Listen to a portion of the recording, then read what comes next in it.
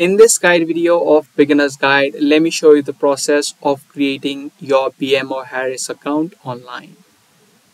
If you're trying to create an online account of BMO Harris without you having to visit the bank, in this video let me show you the steps that you need to follow.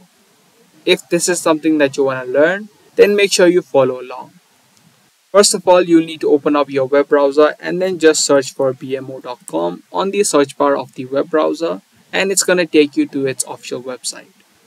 From the website of BMO Harris, on the top you can see the types of accounts that you can create with them. For this video, I'm going to head over to the checkings and savings and choose the savings account option. But you can choose your account depending upon your needs. I'm going to choose the savings builder account. Once you're inside a particular type of account, you can see some of the details that this account provides. Click on Open Now.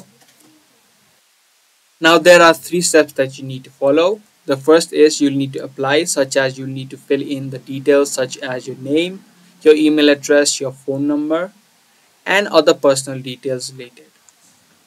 Secondly, you'll need to verify yourself by providing an identity document, whether it be your passport, your driver's license, or any other source of a verification document. So in this first step, fill in these details that are necessary. Select your date of birth. Type in your social security number if you are a US citizen. And pick the type of account that you want to create, whether it's an individual account or a joint account. Agree to the terms and conditions of the bank and then click on Continue. In the next step, like I earlier said, you'll need to verify yourself by uploading your document. Once your identity has been verified and fill in other details that are necessary, your account of BMO Harris will be successfully created.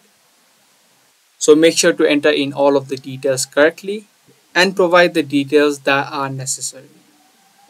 So those are the steps needed to create an account of BMO Harris online. If this guide video was helpful to you, do let us know by giving this video a thumbs up. And if you guys are interested in more videos that we upload, make sure to turn on the notifications and also subscribe to our channel. That's pretty much it for today's video. I'm going to see you guys in the next one.